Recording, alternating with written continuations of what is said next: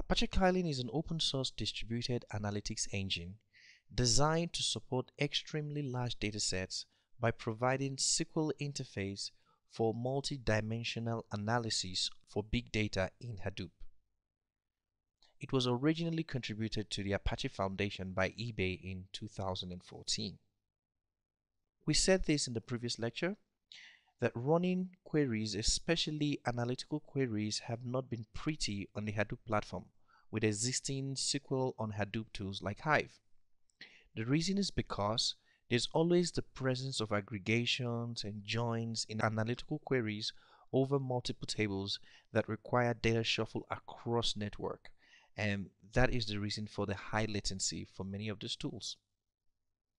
But with Kylin, the data is in an OLAP cube that is physically resident in an H-based database, and we access this data in the OLAP cube using SQL.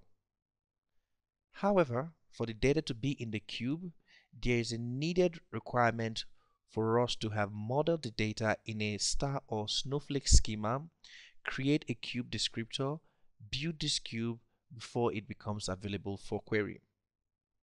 This extra step affords us more insight into how our model is queried and therefore more information in engineering analytical solutions.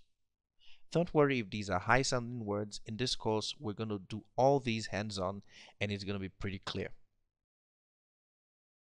But without an OLAP on big data system like Kylin, what existed previously was architects favoring Hadoop as a data storage and processing platform, but not as a data analytics or serving platform. I mean, it is worth noting that in many cases, the client of analytical services are not just humans, but systems themselves. So many times you're making these analytical queries from web application, RESTful endpoints, and other systems in our organization. So the data in Hadoop in this case are transferred to other traditional tools that act as this query serving or BI engine. But this is where Kylin comes to the party. It makes it possible for these applications or humans to be able to make queries to the system and get very low latency response regardless the size of the data. One way to imagine it is using your JavaScript framework to write an analytical query on Hive. You can imagine the experience it will give to the user who will have to wait a minute or two to get the response compared to the user waiting for 2 seconds. Apache Kylin was built to run over extremely large datasets with sub-seconds response, and as you will see in later lectures, this is possible using existing Hadoop ecosystem projects. Kylin wasn't just built to be fast over extremely large datasets, but was also built to provide aggregation expressions like top-end queries that are actually very costly to execute. According to the engineers at eBay, the largest use case for Kylin is the analysis of over 12 billion source records, generating over 14 terabyte cubes. Its 90% query latency is less than 5 seconds. Now, that is impressive. You can find more of this information from the Kylin release announcement webpage at eBay. The link to that page is available from the resource section of this course. So in general, Kylin offers sub-seconds query latency on billions of rows, provides ANSI standard SQL availability to those using SQL compatible tools, full OLAP capabilities to offer advanced functionalities.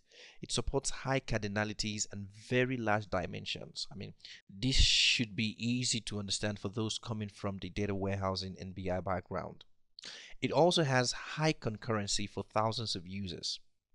It is distributed and has a scale-out architecture for analysis in data to the terabyte and petabyte size range. It provides ODBC and JDBC drivers so that you can connect to it using your favorite tool. It also provides connectivity using RESTful endpoints, so you can also connect to it from your web applications. It's also worth noting that Kylin has a feature called query routing.